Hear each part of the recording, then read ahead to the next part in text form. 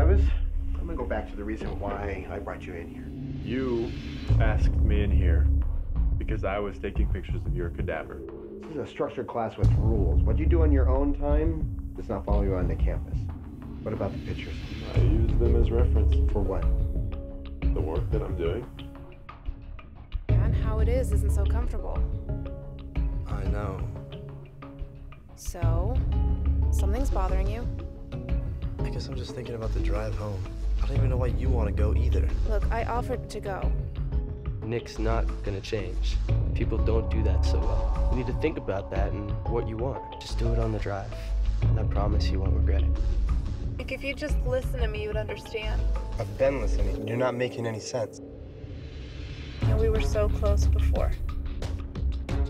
I liked that guy.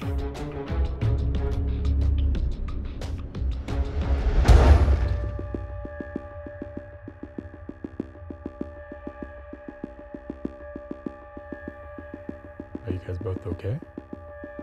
Yes, we're fine. We hit someone near your driveway. Was it you driving? Yeah. Or what happened? I'm sorry, but we didn't get your name yet. Does that guy seem all right to you? No. Are we in a hurry? Yeah. We're gonna go see if we can get some help further down the road. What if I didn't call the police?